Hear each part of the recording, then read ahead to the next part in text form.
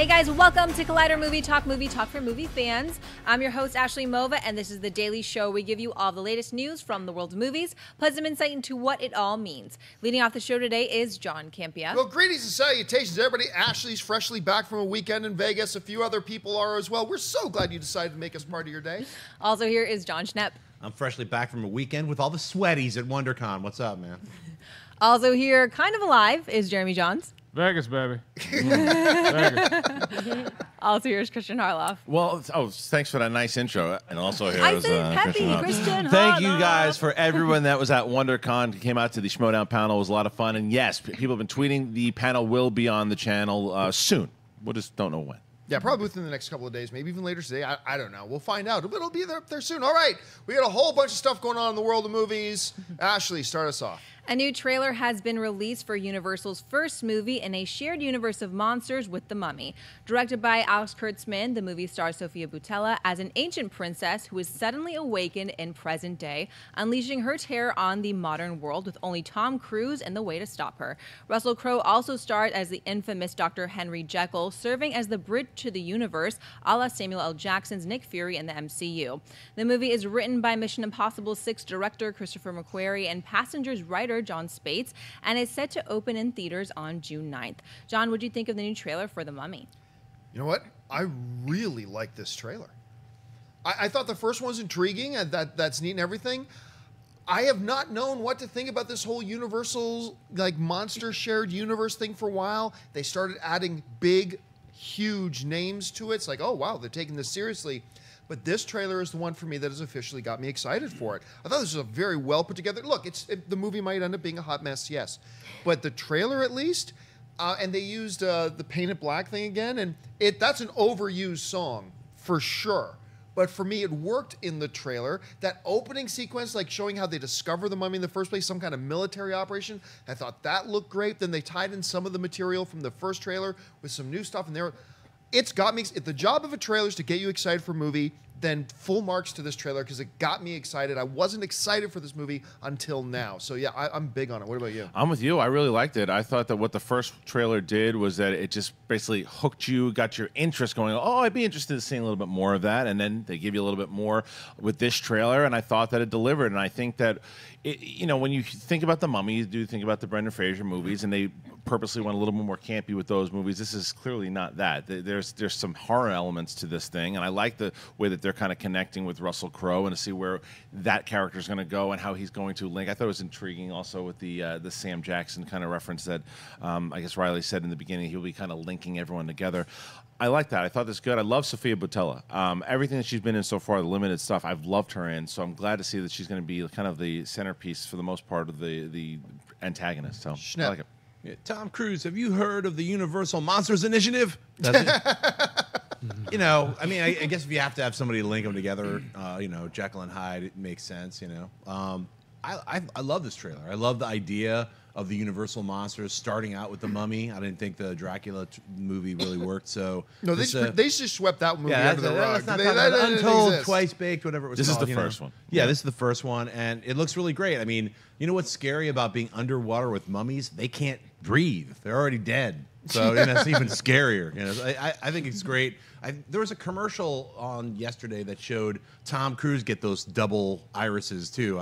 That's the one thing I don't really understand. We're talking about what are the mummies? Are they spiders or what's with the double pupil irises thing? I don't know, but I like it. It looks fun. I love that you have enough life experience with this that you can say, you know what the scary thing is about being underwater with mummies? Anyway, Jeremy, what do you think? Yeah, I like that too. I was like, that's true, man, because all they have to do is wait you out. They just have to scare you and just hold you there and be like, yeah, man, we got time. No, I thought it was interesting. I feel like the first trailer got me more interested. This one, I'm like, I kind of saw what I expected to see in a movie. Like, there was lots of sand, a lot of, the double pupils again. That was a cool touch. I like her, like you said. I think she's great, so I'm interested to see where they go. I'm more interested with Tom Cruise more than anything because, I mean, we don't know why. I mean, so she's killing people. She's kind of an asshole, and so they're like, well, we'll just bury her in the ground. And so I was like, did you not just, I don't know, I would have just killed her. So you have to think she was already immortal somehow. Maybe Tom Cruise or some descendant of hers or something like that. Like the first trailer more than this second trailer, but Tom Cruise, I'm like, is he Dracula? Is he Wolfman? What is he in this whole thing? Because he's going to be something. I don't know. Intrigued. We'll see. I'm still on the fringe about the movie. I hope it's good because I like me some monsters. The Sofia Boutella thing, though, is interesting because honestly, right now, I still don't know what to make of her. She obviously has great physicality in these movies. We're just right back to Kingsman. We can obviously see that. But she doesn't speak a lot in Kingsman. And what lines she does have are just like standard movie henchman lines. And then we see her in Star Trek, and that role was mostly physicality, so she was great in it, but I couldn't get a sense of her acting in it. Now I've seen 2 trailers recently with her in it. We've got this one, and then we have, what's that one with Charlize Theron? Platinum Blonde. Platinum Blonde thing, where I don't think she speaks a word in either trailer. So it's half naked, though, with Charlize Theron. Well, yes, which has me intrigued, admittedly. But all I'm saying is that nothing negative at all about Sofia Boutella. I'm just saying right now, I still don't yet. I haven't got a big enough sample size of her actually acting to have an opinion about it yet, but I am really curious to see how she works out. I thought that in Star Trek Beyond, she actually did act a bit. I think that she had more of an emotional arc than I think a lot of the other characters in that movie. So I mean, I think she's got the goods all the way around. I'm looking forward to seeing what she does. All right, what's next? Deadline is reporting that the architect and face of the Expendables franchise, Sylvester Stallone, has exited the Expendables 4 in both writing and starring capacities. This is reportedly due to disagreements with New Image and Millennium chief Avi Lerner over the film's script, director, and certain qualitative elements of the film. Lerner spoke to Deadline, stressing that the Expendables 4 is not dead and has hopes that Stallone will return, but other sources for the outlet confirm that Stallone is in fact done with the project. Kristian, thoughts on Sylvester Stallone leaving Expendables 4? Good. I loved the first Expendables, and even the second one was a lot of fun. The third one, like even Sly says, that the PG-13 was a bad choice to do that. He doesn't need to do another one of these movies. I don't care how much he was going to get. He'll be okay financially. He doesn't need to do an Expendables 4. Nobody's calling for that movie. It's not going to do 60, 70, 80 million dollars. It's not. It's going to do 30, 40 million dollars. No one cares anymore. It's becoming it's kind of like Ocean's 12 was. And this is look what Sly did, or Sylvester Stallone did with Creed. It's like he got himself back in the conversation as far as he can actually act again. Do Creed 2, do another Rambo movie besides Expendables. He doesn't need to do another Expendables movie. It was fun while it lasted. I think get the hell out of there while you can. You don't need to do it. Yeah, who cares? Yeah. I mean, look, here's I like you. I like the first Expendables movie. I even like the second Expendables movie. There are things about the third Expendables movie that were fun. Yeah. Mel certainly, actually, he was great in that. But I mean, realistically, let's look at this from just an objective point of view. First Expendables movie domestically makes $103 million. The second makes $85 million. The third makes $39 million. Are we sensing a pattern? People are not interested in this anymore, at least the way they were making them. Now, whether it's Sly's fault as the creative force behind it, or whether it was the studio's fault, I don't know, but at this point, it's just who cares? This was never a billion-dollar franchise in the first place. This is totally fine that Sylvester moves on from this. It is going to be interesting. Like, he has been the creative engine behind this entire thing. Can you even move forward with Expendables? Like, it's interesting to hear them say Sylvester has left the project, almost insinuating that the project is still going to go on. How do you do Expendables without Sylvester Stallone? I just don't see how you do it at all. So I'm perfectly fine with this news. Sylvester seems to, you're right, he's gotten a new life with everything he did with Creed. I want to see him do other things, so I'm perfectly fine with this. What do you think? Yeah, it's the Expendables. What it was this dream that boys in the 80s like myself had, where we wanted to see Sylvester Stallone and Arnold Schwarzenegger on screen together kicking ass like it was a Contra game or something like that. And then the Expendables was coming out. We didn't quite get Arnold because I believe he was still governor at the time, if I'm not mistaken. He just did one scene. Yeah, he did a scene where he comes in and then You're right, he was still governor. But in the second one, he wasn't, so we got a little more of that, and we got Bruce Willis. The point is to have all these has-been action stars of yesteryear in the same movie together. And for Sylvester Stallone, make that work for you. He did that. He played that up. They played it up. Then, like you said, Sylvester Stallone had a bit of a resurgence. He's kind of no longer a has-been. This guy is a credible source who was nominated for an Oscar for Best Supporting Actor. So step out of Expendables. It worked for you there. Go do this. Springboard off of it. Make it work for you. So, hey, man, leave go on with your career, leave Expendables behind, because your career going forward will probably be better than the Expendables franchise going forward for that. So, yeah, I'm glad he's gone. Schnepp. I wouldn't necessarily say that. I mean, what is that movie that he did with Schwarzenegger where they were locked up? Yeah, it was terrible. It was called Escape Plan. You know, I didn't think it was terrible. I don't know my top 10 list. He left Expendables 4 to go shoot Escape Plan Part 2. They're shooting that in Atlanta right now. So I don't see it as like him stepping up. It's more like stepping sideways. And I think you're right. There's absolutely zero demand for an Expendables 4. Yeah. But would I see Expendables 4 if it was done better than Expendables 3, which was like definitely a failure? And like I thought the best one so far was Expendables 2. You know, and that actually had that flavor of exactly what you're talking about, where you bring in all these weirdos. You have like Chuck Norris. Like, where's the dude from Jim Cotter, some other flippy weirdo? I mean, there's so many other people that you have who are totally expendable who could show up in the Expendables 4 that you don't necessarily need Stallone in there. He is the driving force, though, of Expendables 4. So if he's stepping away, I agree with you. Why even bother making it? So. All right, what's next? It's Monday, which means it's time for the weekend box office report. Fox and DreamWorks' The Boss Baby took the #1 spot in its weekend in release, bringing in an estimated $49 million at the box office. Finishing in the #2 spot was Disney's Beauty and the Beast, taking in $47.5 million as its domestic total climbs to $395.5 million after 17 days. Internationally, it added another $66.5 million, bringing the film's global cum to over $875 million. At #3 was the other new release, Paramount's Ghost in the Shell, which brought in an estimated $19 million, well below industry expectations. Lionsgate's Power Rangers finished in the #4 spot with an estimated $14.5 million, dropping 64% in its second weekend. And rounding out the top 5 is WB and Legendary's Kong Skull Island. The movie pulled in $8.8 million, with its domestic total now at $147.8 million and $329.5 million international, for a worldwide total approaching $500 million.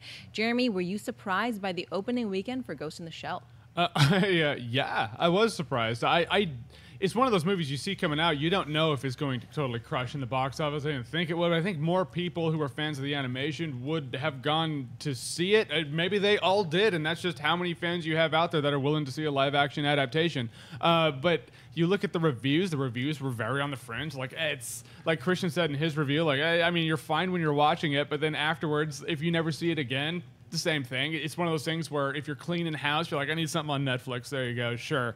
But that's not what they wanted. 19 million. I'm very sure. What do you think the expectation was? Like 50 above, 60? Oh, 70? like 6 months ago as they were putting this thing together? Yeah. Probably 60 to 70. Right. So 1/3 of what they were hoping it would get. Point is, it made less than half of Boss Baby. So Boss Baby making about 50 million actually still surprises me. The whole weekend was very surprising. I was locked into a vortex of going all in Vegas, so I'm good. But yeah, I'm actually really surprised at Ghost in the Shell. Will we see another one? Probably not. You know, here's the funny thing. It comes along with the whole notion of the closed circle thinking. Closed circle thinking is basically this. Me and everybody in my circles, we all love the original Ghost in the Shell. We all talk about it. Therefore, our thinking becomes, since everybody I know talks about it, everybody knows about it and looks forward to it and wants it, and it's simply not. I think what we saw here is a combination of two things. One, that the assumption of how vastly popular just the Ghost in the Shell property is, or anime in general, is over-exaggerated because of closed circle thinking. That people think because my social circle all talks about it, everybody does, and that is simply not the case. I know I've read some posts around this was a backlash against whitewashing. This had nothing to do with whitewashing or anything like that. This was simply this. If you remember last week, they put out that 5-minute clip. And one of the things I said at the time was, I love this 5-minute clip because for the first time, it feels like a movie.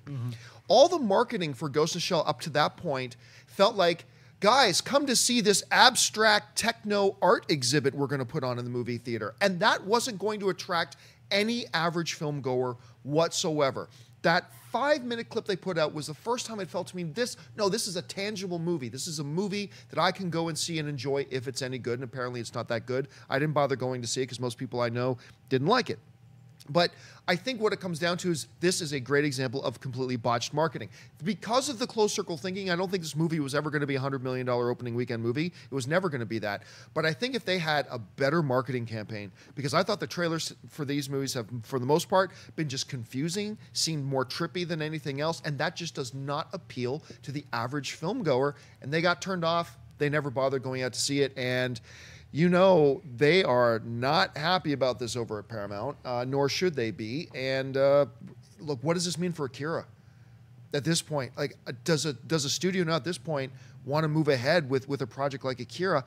I think that project's probably got the brakes put on. I'm not basing that on anything. I'm just making some guesses. What do you think? Well, as far as Akira goes, I don't know. Different studios. I think Warner Brothers is doing Akira, right? Yes. I think so. I mean, I don't know. I think that it's a matter of how the creative teams look at the stories. I tend to go away from when people go, well, because that anime project didn't do very well, then that one's not going to do very well, because that's, you know, they could make the same argument. It's like if comic books would have looked at that. Well, that one comic movie didn't do very well, so let's not make comic Remember, movies. Warner Brothers is reactionary like that. Remember when they are. when Watchmen didn't do as great as they wanted to, they pulled the plug on a couple of other Totally, R-rated and it's certainly possible that they could look at it. I just hope that's not the case, because I think I tell you that also, I think that Rupert Sanders might be a part of the problem also, too. Stylistically, the movie looked really cool, but the story was it was dull in its pacing. And like you mentioned, though, the thing is with this movie is that a dark, strange movie like that, it doesn't appeal to mass audiences. A movie like that will never do big, huge box office. It won't. People always, well, Blade Runner didn't do very well in the theaters at all. It was a bomb. It was a bomb. It built momentum later on. And that's what this movie needed. It needed that word of mouth. It needed people just to say, like, this is a really cool, strange movie. Go check it out. And nobody's saying that, because for the most part, it's just like, Boss Baby right now, the fact because there's nothing else out there for kids to see. It's going to take a big hit next week with Smurfs. There's no doubt about it. Beauty and the Beast, though, I mean, you look at that, just still kind of 877 million worldwide right now. It's got a very good shot at hitting $1 billion. It's starting to slow down a little bit, but it's got a good shot. It's definitely the most profitable movie. But that's the one that I'm still looking at. Like, man, that's something special that they have. What do you think, Schnepp? I mean, I'm impressed that Power Rangers is still sticking through there. I think you'll see another Power Rangers. I know they're talking about like making 12 of them or something. I don't think so. You don't think so? We'll see a sequel? No, look, it just dropped 65% in its second week. 65%. But this was a movie that cost. I'm just bringing it up again. This is a movie that cost $100 million to make. Worldwide now, after two full weeks, it hasn't even reached. Worldwide hasn't even reached 97 million. And with a 65% drop, and you know that's going to drop to about 5 million next week. And which is unfortunate, because I actually think it's a good movie. Shock. I thought it was a fun movie. I think they could turn it. It's Saban. He'll turn around a sequel for like $6. You know, and then you're going to see what happened the first time they put out a second. But you will see a sequel. I mean, my biggest disappointment, I'm echoing everyone here, is Ghost in the Shell, and I agree with what you said. I think it's horribly directed. And when you make a movie, it's all about acting and reacting, and you have to have someone who knows how to get the performances out of the actors and actresses. And it is such a flat movie. You know what this reminded me of? That other big piece of shit, Snow White and the Huntsman, which is also directed. Yeah. It's like I'm sleepwalking through a boring script, which also looked cool. Yeah, and Ghost in the Shell looks beautiful, and I loved watching like this old man with like weird graphics on his face walking around the street. But that's not why I went to see Ghost in the Shell. Was some dude in the background with some bizarre graphics on his face. I wanted to see a cool adaptation of an amazing anime film that I saw 20 years ago. This is disappointing on so many levels. That's why nobody went to see it who saw the original film, because this film sucks. This film is like, they echo and repeat scenes from the original anime with none of the context, none of the texture, none of the storytelling prowess from 20 fucking years ago. It's embarrassing. That's what I think is wrong with it. It's a piece of shit. So you liked it? Yeah, I love it. So overall it's pretty good. Kong is something interesting too. It's kind of hanging in there. It's on the bubble right now for as far as I think, whether we consider Kong a success or not. Remember, it's close to a $200 million film to make right now worldwide, and it's pretty much finishing its run now. It's at 477 million, which normally sounds like a huge number. Right. It's not a huge number for a almost $200 million film to produce. So, but it's close. So it's right there in the bubble. It's doubled its money. So it's when you take into account the theater shares, marketing, all that kind of stuff, it's broken even. So it's going to be really interesting to see how that follows up now. Did the audience like it enough that they're now going to go back in bigger numbers when Godzilla comes out? We're just going to have to wait and see. All right, folks, we reached that part of the show now for buy or sell. Here's how this works. In front of her, Ashley's got a few other items in the world of movie news. She's going to run them down. Then those of us at the table are simply going to say whether we buy it or sell it. So, Ashley, what do we got? Darren Aronofsky's latest film, entitled Mother, recently took over the release date vacated by Paramount's failed Friday the 13th reboot, and it seems it's more to do with the Halloween season rather than because of a late awards push. As reported by The Wrap, Paramount domestic distribution chief Kyle Davies promised thrills and chills from Aronofsky's latest, with a source close to the project confirming the director is working on a psycho horror movie in the same vein as the Natalie Portman-led Black Swan. The Wrap also provided a new synopsis for the movie, which reads, "A couple's relationship is tested when uninvited guests arrive at their home, disrupting their tranquil existence." Schnepp, do you buy or sell Darren Aronofsky's Mother as a psycho horror movie? I buy it 100%. I can't wait to see another Aronofsky, like lower budget Black Swan style film. This is that kind of movie that was just going to creep up on us, real silent style, and be like, what the hell? Yeah. But now it's like, we have a little clue. We're like, all right, dude, we know you're going to make some weird psycho movie with Jennifer Lawrence called Mother. I can't wait to see it. So yeah, I buy it. Jeremy? Buy it too, for all those reasons. Aronofsky, I think his wheelhouse is like you give him less than like $20 million and let him do his thing, let him get into psychological horror. Because you give someone like that, or really anyone, a bigger budget, they're more apt to be like, well, I want more special effects. I want more bigger stuff. It's not why people watch his stuff. I mean, if you look at, what was that, Noah? It was Noah, right? Yeah.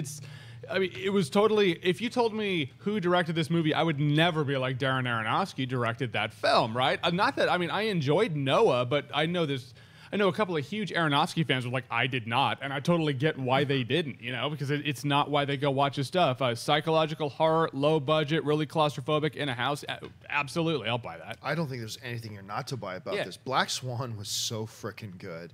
It was so creepy because every step of the way of that movie, you're like, okay, now what's going on? Right. But you never feel lost in it. Yeah. You resolve and you move on to the next thing. Now what's going on here? And then it resolves.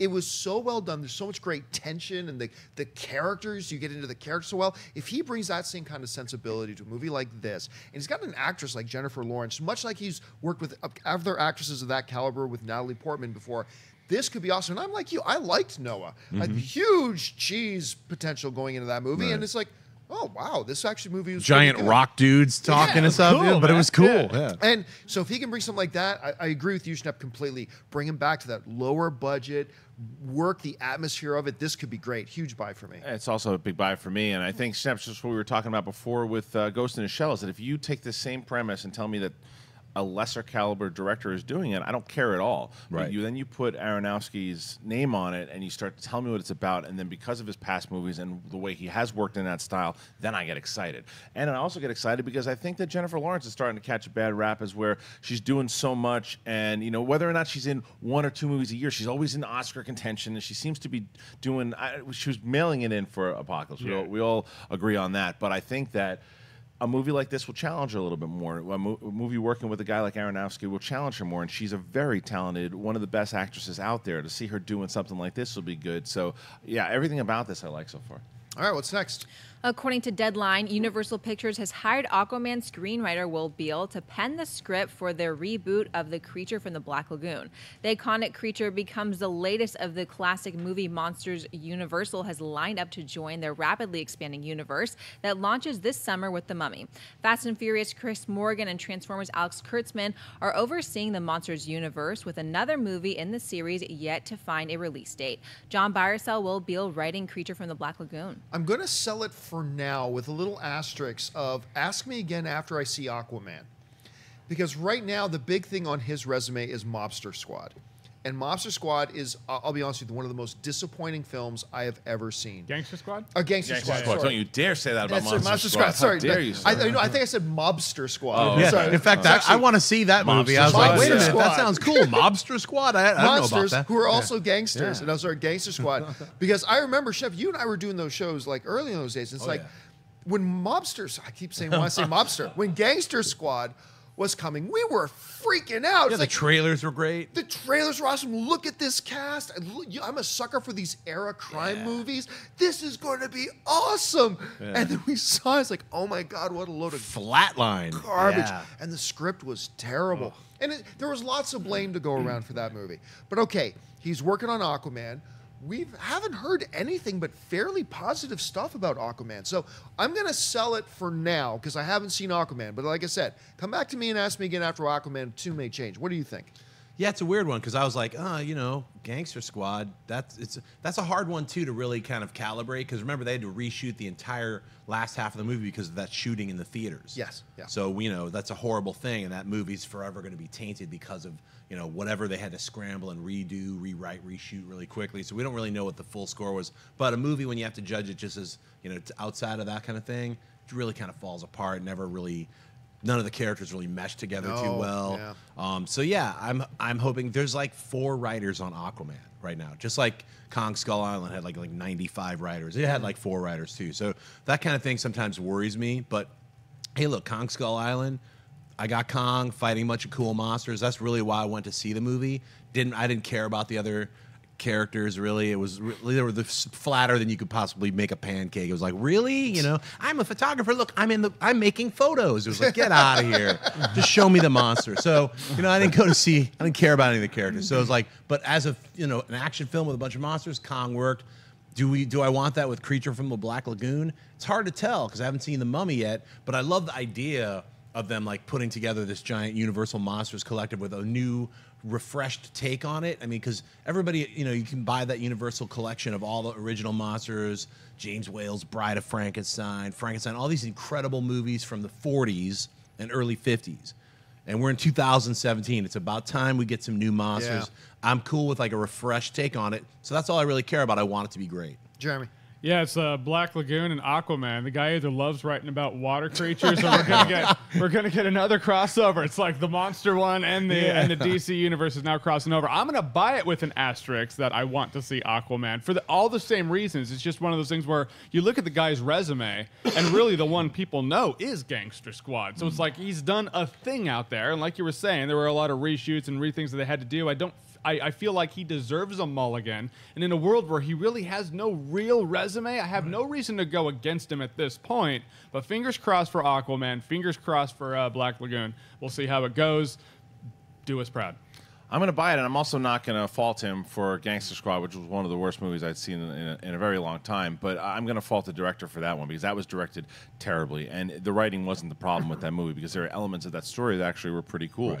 The way that the actors were directed, the way that just execution in general was an absolute catastrophe. So, but I'm not blaming him. I think that this could be a lot of fun. I also want to see how this monster universe in general shapes up before I necessarily am going to get too excited about it. I think the idea of the Creature from the Black Lagoon is pretty cool. Yeah. So, so for those reasons, I'll still buy it. All right, what's next? Warner Brothers and Village Roadshow Pictures have released the final trailer for Guy Ritchie's King Arthur: Legend of the Sword. Legend of the Sword stars Charlie Hunnam in the title role, with the film taking on the classic Excalibur myth, which traces Arthur's journey from the streets to the throne after his father is murdered by his uncle Vortigern, played by Jude Law. Djimon Hounsou and Aidan Gillen also stars, with a release date set for May 12th. Christian Barr saw the final trailer for King Arthur: Legend of the Sword. I'm going to buy it. I don't know. This might be the only one that I've bought out of all these trailers so far. And even though I didn't think that the Led Zeppelin song worked for the last trailer, it bothered me less this time. But I got a little bit more of an idea of what I'm going to see throughout this entire movie. And it doesn't seem to be overriddled with Guy Ritchie's style, which sometimes really works, but I don't necessarily need it for this movie. I like to see a little bit of a blend and a mixture, and that's what I got in this trailer, as opposed to maybe just the overpowering that I got in the initial trailer. So I'm going to buy this one, although I still don't really care about this movie at all. Jeremy. Yeah, I'm buying it too because of the trailers we watched. This was the one that really fleshed it out for me. Like you said, you know what you're getting now. Like Excalibur is a magical sword in this movie, so it seems. By definition, if there's only one guy who can pull a sword from a stone, it's magic.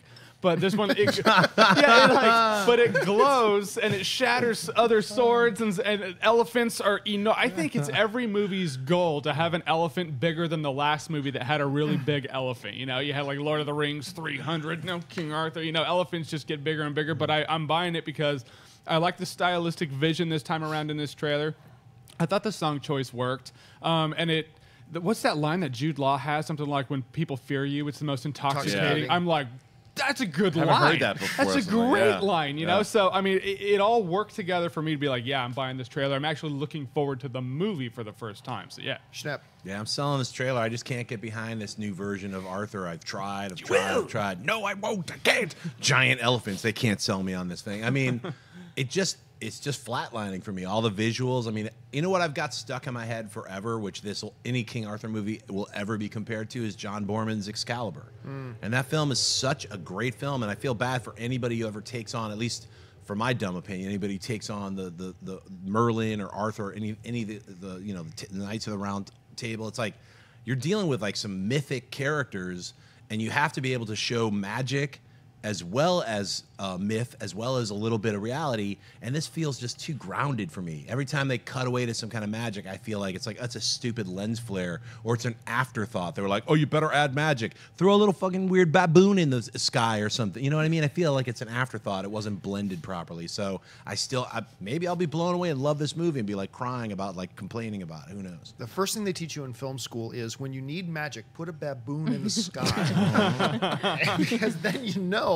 I don't know why, but I'm going to buy this trailer. I think it felt like, it did feel very grounded, but also it did feel a little otherworldly-ish, whether it's the enormous size of the Oliphants at this point, or whether it's, I love the subtlety of the sword as well. Like when he grasps the sword, it's not like this sunburst of light encompassed the countryside. It was the little glow in the hilt. He draws the sword. People like what's going on? And that moment is what I think about when I think about the Excalibur story.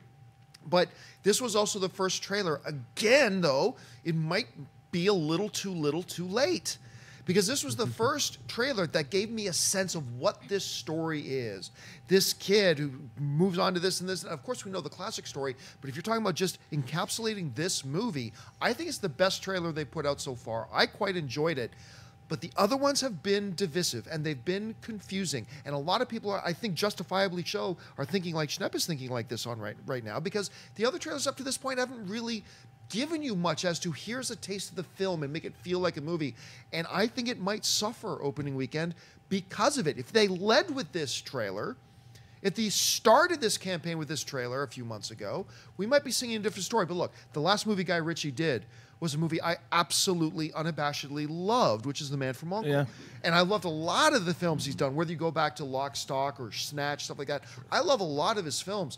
So couple that in, I'm going to buy this thing. Yeah, I think I'm just scared that I think in general, like, this is a movie, even if it's done brilliantly, it's a tough movie to do for a summer release. With the way that the landscape is today, a King Arthur movie in summer, in general, if I'm a studio, I am hesitating greenlighting a movie like this. And the trailers haven't been great all the way around. Clearly, it needs to be, for this movie to really work, there needs to be around the board, buy. I can't wait to see this. Incitement needs to be through the roof. It's not looking good. We've seen this happen before. It might get Ghost in the Shelled. Yeah. It's like all the same thing, where the campaign's slow leading up, and that one trailer's like, yeah, okay, I get it, but it might be too little too late. Would we agree at this table that this is probably the best trailer they put out for this movie so far? Yeah, the best trailer so far. Absolutely. But will it be enough? Right. Will it be enough? That's the big question. All right, guys, I want to remind you that we do this show live, and when we do these shows live, we like to save a little bit of time at the end of the show to take your live Twitter questions. You can start sending in your Twitter questions now. Just make sure you're following us on Twitter, at Collider Video. Start sending them in, and Wendy will pick. She'll pick a couple out at the end of the show. But I also want to remind you that this is not the only show on Collider Video today. A little bit later today, we have a brand new episode of Josh McCougan and his crew for TV Talk. Last night, the season finale of Walking Dead happened, so that means our Walking Dead recap show went up there as well. Also, don't forget, tomorrow, Star Wars Rogue One comes out on Blu-ray. We already have our Rogue One commentary online now on the front page of our YouTube channel. You can simply go there, or you can get it digitally right now and watch it. Just make sure you watch that movie right along with us, and because we had a good time watching it, and we think you will too. Brand new Nightmares is coming this Wednesday with special guest director Guillermo del Toro is the special guest on Nightmares. That's on Wednesday. Make sure you check that out. And of course, a brand new episode of Awesome-tacular every single Friday dropped. And tomorrow, a very special movie trivia schmodown. We've got the rematch going on between Kristian Harloff and Andy Signor from over there at Screen Junkies. You're going to want to check that out as well. All right, guys, we've reached now mailbag. Look, if you've got a topic or question you'd like us to address on the show, just email us anytime at collidervideo@gmail.com. So, Ashley, what's in the mailbag today? Andy writes, greetings, Universal's Monsters universe, and with the new Mummy trailer, I wonder if you guys think we'll see cameos of other monsters in the movie like Frankenstein, Dracula, or the Wolfman so they can set up the other movies. You all rock, and thanks for the great content. Well, I think the one thing that Schnepp really sharply pointed out earlier is that Tom Cruise is probably going to end up being one of the new monsters in the movie, whether it's because of the crash and what the mummy does to him, or maybe he was inherently born. Maybe he was Dracula and never knew this whole time. I don't know. We've already seen that we've got Russell Crowe in there as Dr. Jekyll and Mr. Hyde. I don't know how far they're going to go, but I have a feeling the third act of this film, I'm basing this on nothing, I'm just guessing, that the third act of this film may subtly introduce what the next movie will be. So to answer your question, yes, I think some kind of cameo will probably set up the large universe. What do you think, Jeremy? Yeah, I think that was a really, really good point Schnepp made earlier. It was like one of the best I've ever heard. And what seriously, it was one of the greatest, smartest, most genius point. And I mean, bafflingly good. And but I agree with you that and Schnepp, that we'll see a setup of some sort, and it will be Tom Cruise is going to be something. Like, he has to be something, you know. And if it's not him, then we're just going to see Frankenstein come into his bedroom and say, "We're here to talk to you about the Monsters Initiative." It's going to be that simple. It's going to wait for the post-credit scene, folks. Something's got to happen.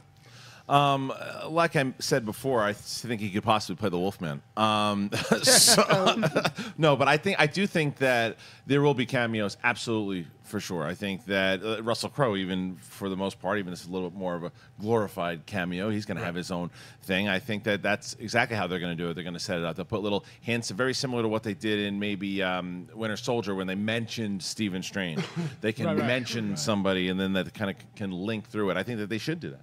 Schnepp, what did you think about what Schnepp said earlier about this movie? I totally disagree with what Schnepp said earlier. Screw that guy. He's too stupid to talk. But you know what I think? I'd love to see Tom Cruise either be Van Helsing or Dracula. I mean, one of the two, because Have we heard them say his name in a trailer yet? No, but they've given him some name, but I don't believe that's going to be his real name. So I agree that, because Tom Cruise signed on to not just do The Mummy, but to be like sort of the figurehead of this entire new Universal monster. So he has to either be Van Helsing or Dracula.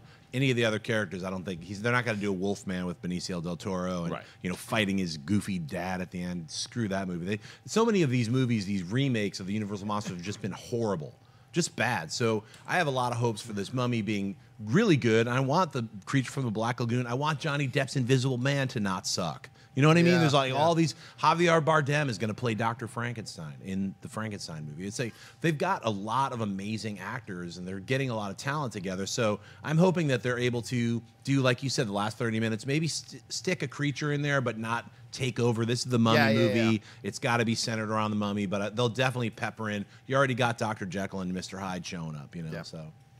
All right, guys, so I said we save a little bit of time for your live Twitter questions, and we're going to do that right now. Once again, make sure you're following us on Twitter at Collider Video. Fire in some questions. Wendy, what have you picked out? All right, this first one comes from Maya Patton, who writes, what do you think of the Hayden Christensen meet and greet selling out faster than anyone in the history of Celebration? Wow, I didn't know that. Well, okay, there's a couple of asterisks to put in place there.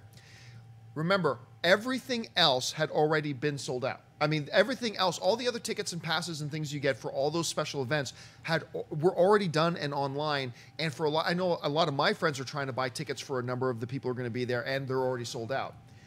So then in comes this one extra thing, and so everybody buys the tickets. So that's great.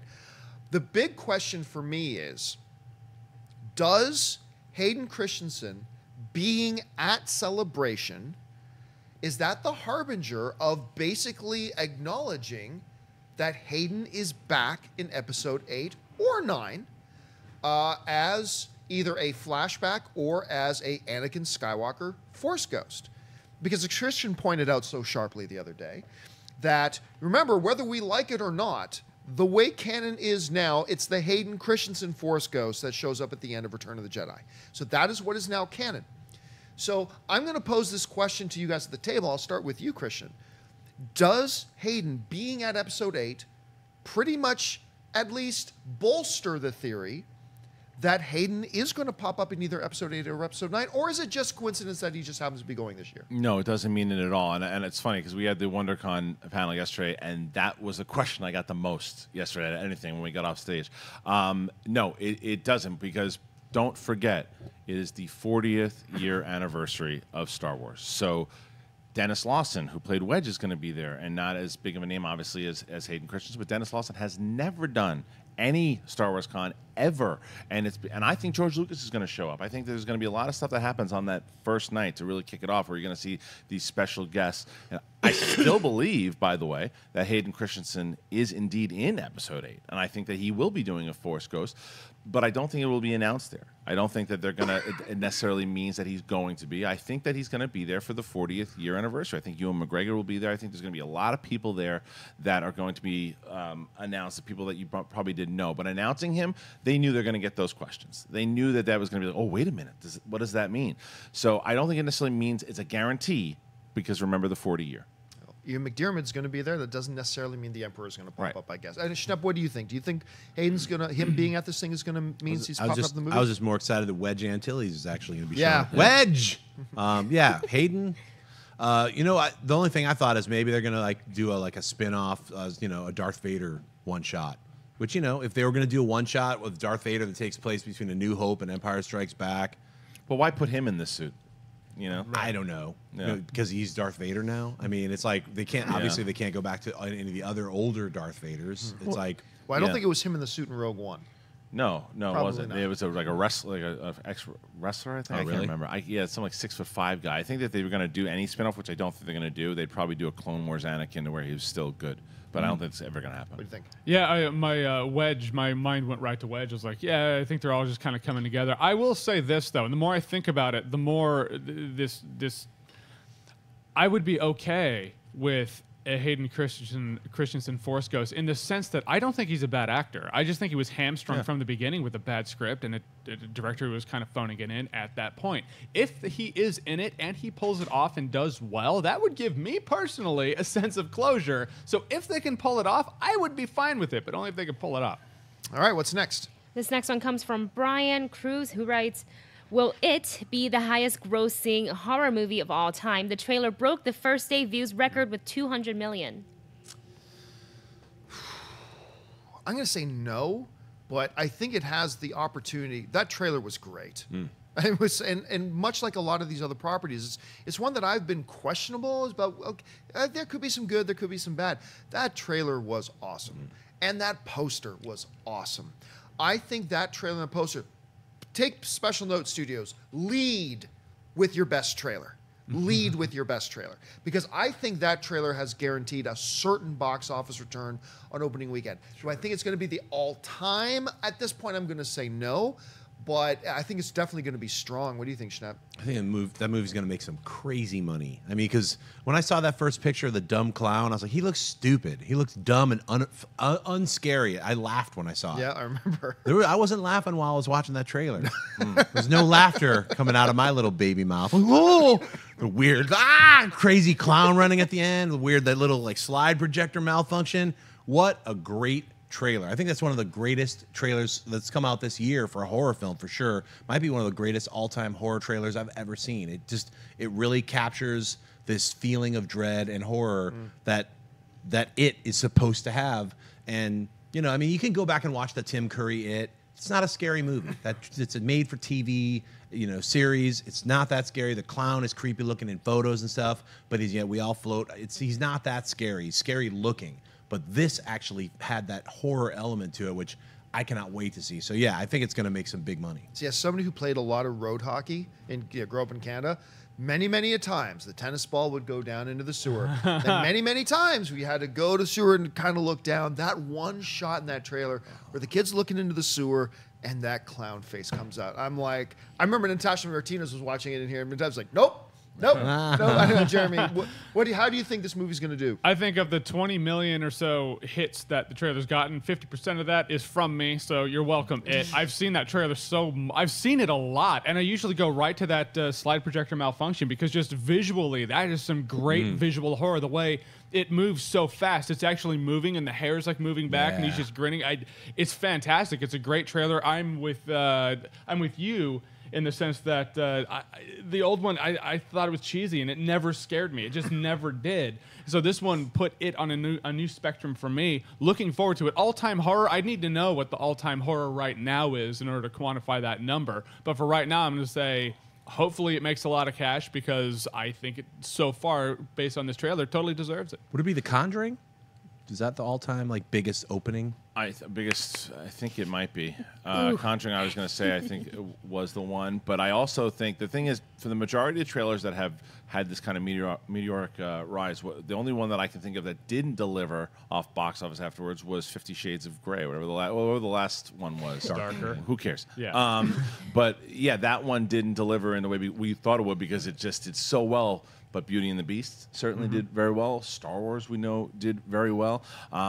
So I do think this one is going to do really well. Does it have the chance to be the all-time? I actually think it does. I think that there's a certain buzz around this movie that it's going to get people who, I mean, myself and Dennis, as you guys know, not the guys who are normally looking forward to horror movies, but even the two of us were like, this looks pretty cool. I want to see it. I think it's going to get all audiences because it looks like a good movie. It doesn't just look like a good horror thriller, which it certainly is. It looks like a good movie. All right, so just looking up some information here. Now, if you take Sixth Sense out, because that's not really a horror film. That's a supernatural thing, but The Exorcist, all right?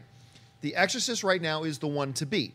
And I don't know that it can beat it. The Exorcist has $232 million domestically, $441 million worldwide. Is that adjusted? I do not believe it is adjusted. Wow. So that's a big number for any movie. I don't know if it can hit that, but it doesn't need to hit that to be incredibly successful. Right. All right, what's next? This next one comes from Nathan G. Ainsley, who writes, do you think that if DC didn't start the DCEU, could Nolan have made a fourth Batman, and if so, would you have preferred it? Okay, could he have? Yeah. Yes. Would he have? No. Christopher Nolan was pretty definitive when that third film came out that I'm done. He has other films he wanted to do. He did his Batman run. He did a great job with Batman, but he was done and he was going to move on. So could he have? Yes, absolutely. Warner Brothers would have laid out the yellow brick road for him to come back and do it. They would have offered him the world, but he was pretty convincing. It's not like one of these guys just, when every 6 months when Quentin Tarantino says, this next movie is my last movie. It's not like that. Christopher Nolan was really convincing when he said, I'm wrapping up my Dark Knight. I am done. I'm moving on.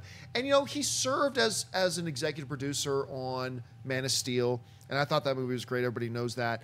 But I really do think he had his fill with it. And I remember when we were still with AMC, we sent one of our people down to New York for the Dark Knight. Was it Rises? Was that the third one? Dark Knight Rises, yeah. And we talked to him on the red carpet. And we asked, more comic book movies? And he said to us, no, I don't think so. I think he's done with the comic book genre, so I don't think it would have happened. Jeremy, what do you think? Yeah, there's a difference between could and would. That's for sure. But no, I prefer where we're going now. I mean, the DCEU does have its problems, and they are obviously trying to fix them. But the only thing, not the only thing, but a thing that's worse than a cinematic universe that does have its problems is a trilogy that has a fourth installment that's forced. So no, I prefer what we have. I wouldn't want Nolan to have a gun to his head and make a fourth movie. It's like, I guess that'll happen there. That would have been horrendous. So I'm glad we are where we are, comparatively speaking. Yeah, I'm with Jeremy on this one. I think that he would have. I think he arced it out to where there was a clear ending for his trilogy the way that he wanted, and it would just kind of push. And he's also shown that he wants to do a lot more, whether it's Dunkirk or a movie like Inception. I mean, he wants to do or Interstellar. He wants to do different type of movies. So he was locked into telling the story of Batman because he had a clear story he wanted to tell in those 3 movies. And some people, I actually really liked the last one. I know a lot of people think that it is the weakest of the 3, and some people might even have the argument, well, it started to kind of go downhill after The Dark Knight anyway, and it might have just went worse after that. So I also don't think that it's just something back then. The cinematic universe wasn't really a thing. It was just it was very similar to what like Tim Burton had the way that he wanted to tell movies. Nolan wanted a way he was going to tell his movies, and that was it. You make 3 movies and you're done. Now there's just too much involved. I don't think he wants any part of that. Wanted any part of it. Schnepp. Yeah, I don't think he was ever. His intention was, even after Heath Ledger's unfortunate passing, I don't think he wanted to make the second one. I mean, the third one. I mean, because he was originally, Riddler was going to be in there. There's all these other things that he had planned on doing with the third movie, but then because of the untimely death of Heath Ledger, he had to change everything and throw. It kind of ruined a lot of stuff. For myself, I love the second movie the most, The Dark Knight. The third movie works in a certain sense of like closing out a trilogy, but Nolan's done. I'm looking forward to Matt Reeves' trilogy. That's what I'm looking forward to. I want to see the newer version, the rebooted DC after these first couple movies, do their thing. And I've got an incredible theory. Tune into Heroes tomorrow to listen to my DC Universe reset theory, because I think I'm right. That's called a tease plug right there. All right, let's do the last question of the day. Okay, last one comes from Adam Nowakowski, who writes, with the first quarter of 2017 already behind us, what has been your favorite and least favorite movie so far? Oh, okay. See, that's horrible, because that means I have to remember off the top of my head what have I seen in the last few months. Okay, so I'm just going to... Oh, well, for me, easy. The best movie of the year so far for me has been Logan. That movie is just a triumph on so many levels. As the comic fan in me, loved it. The action movie fan in me, loved it. The film fan in me, loved it. So that's probably the best. I loved John Wick Chapter 2. The most pleasant surprise movie for me has been Power Rangers. I mean, obviously, The Great Wall was a triumph. No, I'm kidding. That's the...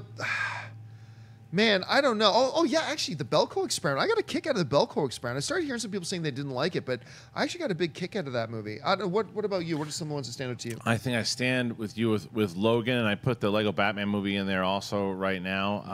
I also think Get Out could be up there for a surprise movie, and I think that...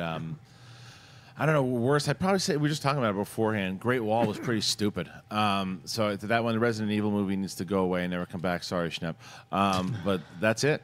Oh, and how could I... worst movie of the year. I want to guess. I'll let you do it. 50 Shades is unwatchable. Yep. It's watchable. It's funny. It's unwatchable? It's unwatchable, though. That helicopter scene, man. It's kind of like if you have a doctor who's doing a procedure like under your toenail and you have but he's doing something funny, or like you're doing funny stuff, but that's really painful. Like you can't the funny does not outweigh the horrendous script. We sat there right when you said, how can I was like, don't take this from me, John. Thank you for letting me have it. But I emulate you on Logan. I'm miming you right there. It's of all facets, all aspects of it. Loved it all, and loved it more the second time, which is rare in the movie world. I'll say for myself, I love the movie Raw, which is it's a small release film, but it's a really good film. It's a great double feature to see with Get Out if you want to see like a really cool like extended creep show style anthology, like 2 really good movies that could be part of the same universe.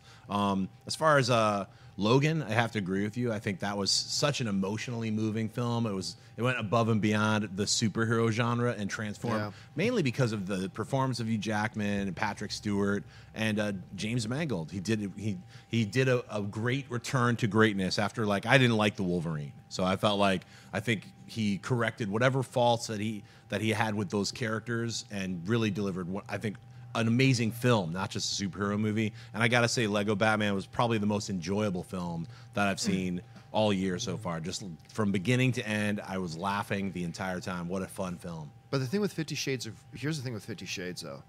Like the first one, it wasn't a good movie. The first one was not a good movie, but it wasn't so epically bad that you're gonna write songs about it, about how epically bad it is. This was one of the... I question whether an actual studio was behind it. Like this movie was so incredibly bad. From the writing was horrendous. The directing was awful. I mean, everything about this movie was so I was gonna say something else. No, I'll just say it was so bad that it just makes you wonder who, like, did any of these people who made this movie ever work a day in film? Like, it's just that bad. Now, coming a distant second though to that would probably be Chips. Oh, yeah. Not close second, a distant second, but after that would probably be Chips. It's also pretty damn horrendous. But I'm just curious, Wendy, let me ask you this. Favorite movie of the year so far, worst movie of the year so far? Well, you guys all picked Logan, so I want to give a little love to Get Out for Out's favorite. great. I really, really thoroughly enjoyed that movie by Jordan Peele. And then worst, it's got to be, it's so bad, 50 Shades was so bad that I forgot that I saw it until I was reading the chat, and I was like, oh yeah. But it was the most fun I've ever had at a screening with everybody. What about you, Ashley? I actually have the same as Wendy. I loved Get Out so much. After I saw it, every single person I saw, I was like, have you seen Get Out? You have to see Get Out. Rarely ever do I love a horror movie that can make me laugh at the same time. For some reason, I don't enjoy that, but this had that perfect balance of everything, and it scared me at the same time. With 50 Shades, I went into this movie thinking, oh, these guys, they're not going to give 50 Shades a fair chance. Like, I'm excited for this movie.